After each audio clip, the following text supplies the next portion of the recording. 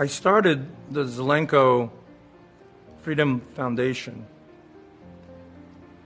because I'm dying. It seems.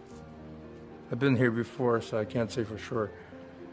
God has played ping pong with my soul, but at this point, my health situation has seriously changed. Basically need a wheelchair to move around and need help taking a shower, preparing food, going to the bathroom. So as I look at this stage of my life, and my body is failing me, legacy becomes essential. I think life is much bigger than any one individual. And if we could set up systems in place that can propagate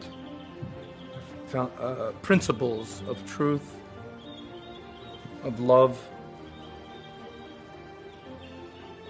of courage, to do what's right, not what's easy.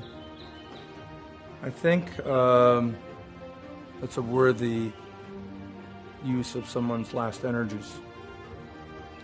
I want the epitome of truthful messaging, journalism,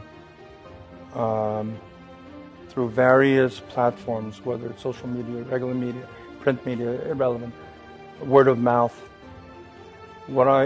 In houses of worship, I want the truth like a mantra propagated. I'm presenting to you a different perspective than what you've been told.